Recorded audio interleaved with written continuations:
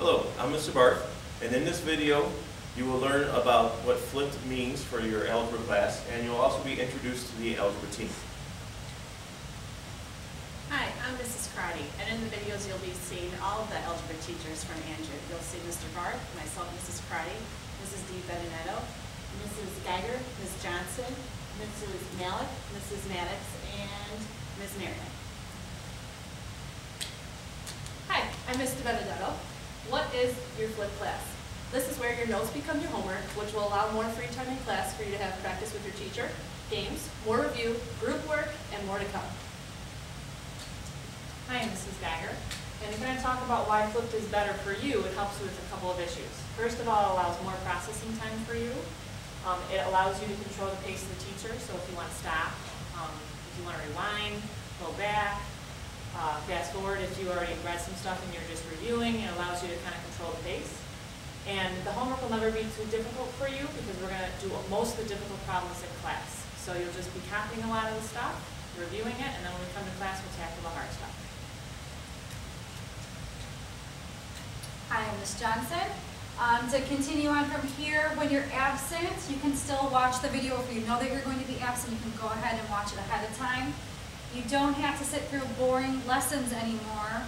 No more 40-minute lectures. All the time we'll be reviewing, doing activities, and all that fun stuff that was discussed before. And last, it's going to be less time for you. Instead of assigning a homework worksheet of 30 problems that could take you an hour or so, these assignments will only take about 10 minutes. Hi, I'm Mrs. Malik, classroom teacher versus YouTube teacher. Any one of us can be your YouTube teacher, so you'll be hearing lessons from anyone. The next day, if you have any questions, just bring it to your regular classroom teacher, and I'm more than happy to help you out and answer those questions. Hi, I'm Mrs. Maddox. There's a few expectations that we have of you in order to be successful with this. Number one is that you will take good notes by doing the following. Watch the entire video start to finish. Listening to the entire video, so make sure that you have the sound on and you're paying attention to everything that's being said. And 1C, write neatly so that everyone can read it. Hi, I'm Miss Marion. We also want to make sure that while you guys are watching these videos, you eliminate all electronic distractions, including your cell phone, your TV, your iPad, your iPod. We also want to make sure that you close out of all other websites and you're only paying attention to these videos.